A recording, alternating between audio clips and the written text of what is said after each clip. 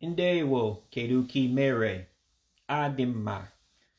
Hello, how are you doing? I'm doing fine. Hopefully you'll be able to say the same thing and that God is blessing you. Of course, the name of God can be said a couple ways, at least in Igbo, Chineke, or he can be said as Chukwu. So hopefully God is blessing you accordingly. Just going through about 10 words, just a quick video here in regards to the Igbo language of Nigeria.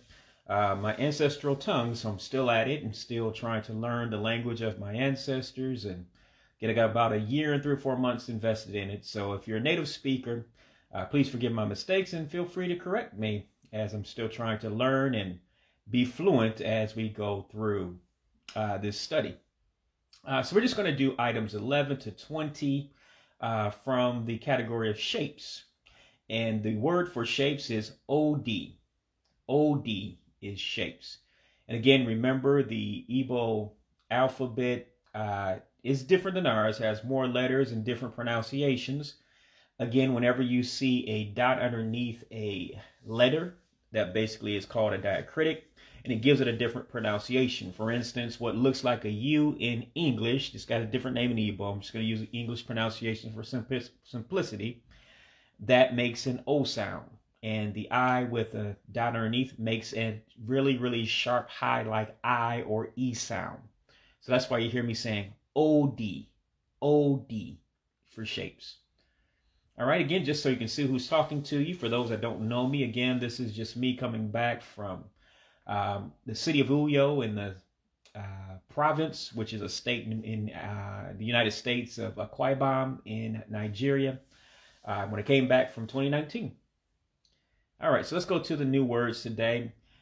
For most that are native English speakers like myself, these are probably a little bit easier to you because honestly, most of these words that we have for shapes, at least in my Igbo 101 book, really are derivatives of English words. They're basically almost like you're saying the English word, but you're putting an accent to it so that the Igbo tongue can pronounce it as well as process it in the brain as well. So for line, in other words, a line, whether it's vertical or horizontal, it will be linụ. Linụ for line.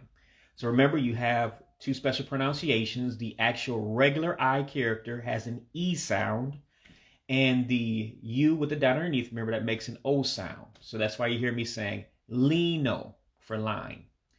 Linụ, line. Okay, octagon, the 8th-sided figure. And I'll be honest with you, I had to look up the names of many of these shapes back in a dictionary because I had forgotten exactly what they meant. Hadn't really dealt with shapes since 10th grade or so, back in high school, which is about 30 years ago. So a lot of that had faded from my mind. But for octagon, remember you have 2 special characters. The O with a dot underneath it makes an aw sound, like auto, auto.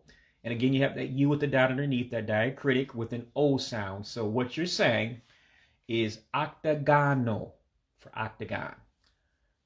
Excuse me, I said it incorrectly. It's Octagonal for octagon. Oak-Tah-Gau-Noe for octagon. So again, it's just a few syllables. Oak-Tah-Gau-Noe for octagon. So just say it again, more natural. Octagonal, octagon. Again, an 8-sided figure. All right, an oval will be pretty easy for us to say that our first tongue being English. Oval would be Oh-Vah-Loe, oval. Again, Oh-Vah-Loe, oval. So there's 3 syllables. Oh-Vah-Loe is oval. Oh-Vah-Loe, oval. All right, parallel lines. Again, these are lines that go in the same direction and never cross. If you're going back to Geometry 101. Parallel lines, again, only special character, 2 special characters, actually. The U again with the dot underneath is an O. The E makes an A sound, and again, the I makes an E sound. So just hear me out, and you can definitely try to imitate it. It makes it a lot easier when you say it along with me if you're trying to learn with me. And I appreciate everybody that's gone on this journey with me all this time. Quite a few. You know, I've been faithful to these broadcasts. So for parallel lines, it's Pah-Rah-Lay-Loe, that means parallel, and Lee-Noe is line. So you just said parallel lines literally, so we'll put it together. Pah-Rah-Lay-Loe Lee-Noe is parallel lines. So again, Pah-Rah-Lay-Loe Lee-Noe, parallel lines. Okay, the Pentagon, like our government building here in the United States, a 5-sided figure. Again, you just convert your E to an A sound, the O with the dot underneath, diacritic, to an O sound, and the U with the dot underneath, you make an O sound. So it's Pentagon, Pentagon. Pentagon, Pentagon. So one more time. Pentagon, Pentagon. All right, perpendicular lines. Now this one's I struggle with a little bit. So if I stutter through it, I'll say it again and try to say it correctly. But perpendicular lines, which you know in geometry is the intersection of two lines at a 90-degree angle. So for perpendicular lines, we'll just go one word at a time. Again, your A's, you convert that to, your E's, you convert to an A sound. The I with the dot underneath, you convert to a real sharp I or E sound, like ink, ink, ink. The U with the dot underneath is your O sound. All right, so you're looking at, for the first word, Pay-Pane-Dea-Koe-Lah. Pay-Pane-Dea-Koe-Lah. Again, Pay-Pane-Dea-Koe-Lah. And then the last one, you know, because you've had it a couple times so far, is Lee-Noe for line. So what you want to do is put it together. You know, Pay-Pane-Dea-Koe-Lah is perpendicular and Lee-Noe is line. Lines or lines, either one. So it's Pay-Pane-Dea-Koe-Lah Lee-Noe. Perpendicular lines. Again, Pay-Pane-Dea-Koe-Lah Lee-Noe, perpendicular lines. All right, the polygon. Polygon basically can be a shape of any type in geometry, and it just means a shape that is made of all straight lines, so you can't have any curves or anything within them.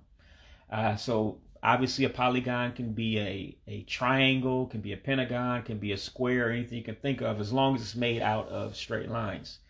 So a polygon is really not as hard to pronounce, again, because it's basically a modification of an English word. So it's the I becomes an E sound, the O diacritic becomes an O sound, and the U diacritic becomes an O sound. So it's Polygon is polygon. Polygon, polygon. So again, we'll just say, try to be more natural with it. It's Polygon, polygon. All right, pyramid. Again, you just have two special pronunciations. The I with the dot underneath, the diacritic gives you that high I sound, and the regular I makes an E sound. All right, so it's Pea-Rah-Mee-Dee. Pea-Rah-Mee-Dee is pyramid. So one more time. Pea-Rah-Mee-Dee, pyramid. All right, just a couple more or so, and we'll be done. All right, rectangle. It's going to sound a lot like the English. It's going to be Rake-Than-Goe-Loe. Rake-Than-Goe-Loe is rectangle. So again, Rake-Than-Goe-Loe, rectangle. All right, last time, Rake-Than-Goe-Loe, rectangle. All right, last one, rhombus. This is one I did have to look up in a dictionary because I was not familiar with this word at all. But it basically means a shape with equal sides. So a square can also be a rhombus. So rhombus is rombusu. So just 3 syllables. Rombusu is rhombus. So again, Rhombus-Soo, rhombus. All right, thanks for joining me. That's our 10 words for today. And as time permits, I'll do 10 more until we finish the shapes, which is OD, is shapes in the Igbo language of Nigeria. All right, thanks for joining me. And of course, again, I bid you the farewell. Imela means thank you, and I'm thanking you for joining me. And I'm going to say good night to you. Ka Chifo, good night. Thanks again. Bye-bye.